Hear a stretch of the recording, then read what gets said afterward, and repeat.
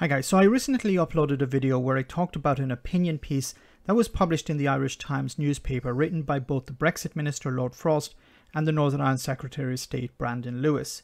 In it they blamed the EU for taking a quote-unquote theological approach to the implementation of the protocol. I had said in the video that the timing of the publication was strange, as it had come a few days after the European Union had agreed to the UK's request for a 3-month extension to the grace period.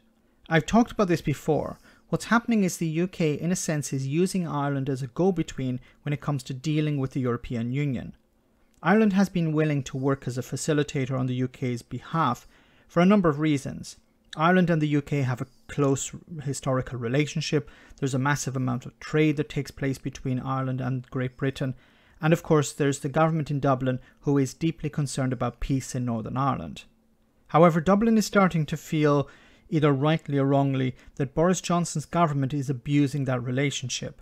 Instead of using Ireland to provide it with a voice in Brussels, it seems that Lord Frost may be trying to throw Dublin under a bus too, along with all those who have been harmed by Brexit in Britain. There's a real frustration with Lord Frost and Brandon Lewis. Here in a clip from an interview Ireland's Minister for Foreign Affairs had with state media, he describes some of the real-world problems the EU is facing with Boris Johnson's foot-dragging. Does the EU Commission understand, Minister, the sensitivities, I suppose, around the situation in Northern Ireland, that the protocol, unfortunately, has now become very tightly bound up with politics and peace there? Yes, and the contribution from the British government isn't helping that. Because every time Lord Frost or the Secretary of State for Northern Ireland says that the protocol is unsustainable, that reinforces in the minds of many people who are concerned and frustrated by the protocol that the protocol needs to change. And so instead what needs to happen here is that the EU and the UK have got to work in partnership. They designed and ratified an agreement in the context of the protocol. They agreed an implementation plan for that. The EU has shown significant flexibility in terms of moving away from that strict implementation approach. But the British government has also got to take responsibility. Yes, they do need to do more, and they will, in my view. But there are limits to what they can do without, certainly in the minds of many across the EU, undermining the integrity of the EU single market. So can I ask you, just to get down to some of the details, we understand that physical checks in Northern Ireland are being done, say, through the use of temporary porta-cabin structures. Are you concerned that perhaps what does that say to you? And should those be made permanent? Would that be something that the UK could do to show that it is committed to the protocol? Well, I mean, there are a number of very practical things that the British government could do. First of all, they could agree to a timeline for the putting in place of infrastructure for border control posts.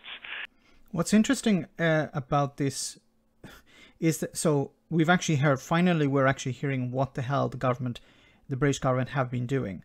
Because a lot of this has been hidden behind messages of the European Union need to be more practical, the European Union need to be more pragmatic, the European Union need to be more flexible. The idea that there are temporary structures carrying out these checks gives the impression that Boris Johnson's government is not serious. These have to be permanent because the protocol is going to be permanent.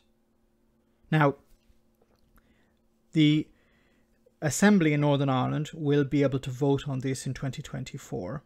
It's likely that they will vote to maintain the protocol, but these structures cannot be temporary, they have to be permanent.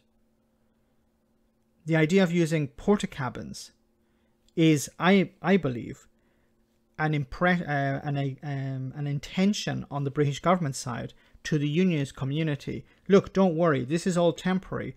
In a few months we're going to take it all away. But that's not going to be the reality. These have to be permanent structures. So it's understandable that the EU is concerned. When the UK said we're going to put in permanent structures because we agreed it in the protocol, and then you don't see permanent structures, of course you're concerned.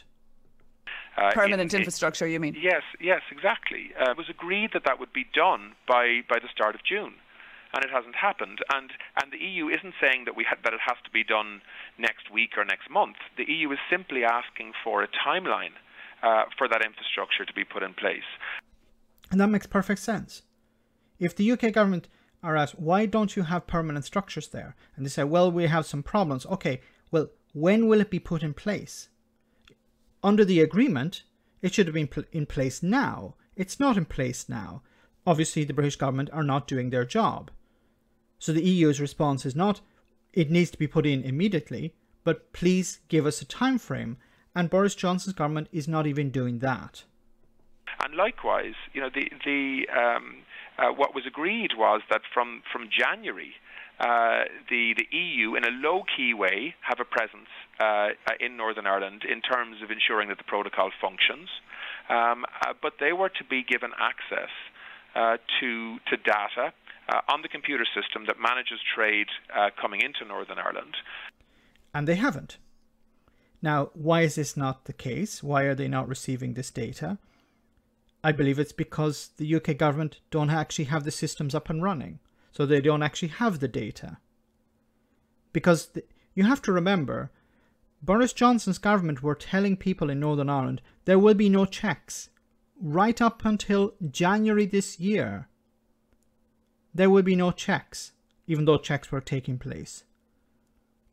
So it's difficult to implement software, to implement permanent structures, if the Prime Minister himself is saying none of this exists and will not exist.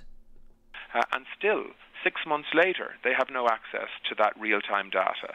And again, they're saying, look, we recognize that there are issues in terms of managing that data, but can you give us a timeline for when we'll be able to access it, as we agreed?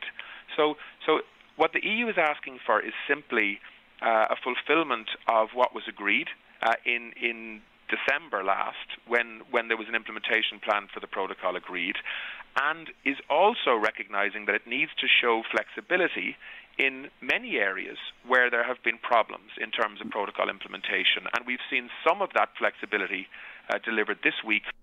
So we have seen this flexibility delivered this week. The EU have extended the grace periods for another 3 months. Just imagine this analogy. You call a builder. You say, I want a house. I want you to build a house for me. And they say, we're going to build a house and it will be ready on the 1st of July.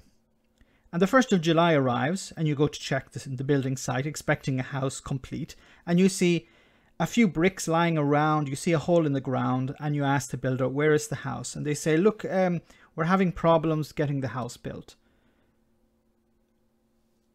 One of your questions, maybe not the very first question, maybe the first question would be, what the hell have you been doing for the past 6 months? But the next question would be, well, when is the house actually going to be complete? Because I need to move in. This is what's happening in Northern Ireland. The UK government agreed to implement these checks, to have everything up and running within a certain time frame. Now, it doesn't have all these things up and running, so the EU is asking in response, okay, when can you have it up and running? The UK's response to that is, give us more time. The EU gives them more time, and then what do they do? They run to the newspapers suggesting that the person, the entity, the EU that gave them more time is acting in bad faith, is being unreasonable, needs to be more pragmatic. That's what's happening here. So I hope we have a better understanding now of what's happening in Northern Ireland. The UK government agreed to implement the protocol. They're not doing that. They agreed to do many things within the protocol. They haven't done many of those things. The EU is simply asking for a time frame, and the response from Boris Johnson's government is, stop being so difficult. Let me know in the comment section, guys, what you think about all of this. As always, your comments are greatly appreciated. Thanks a lot.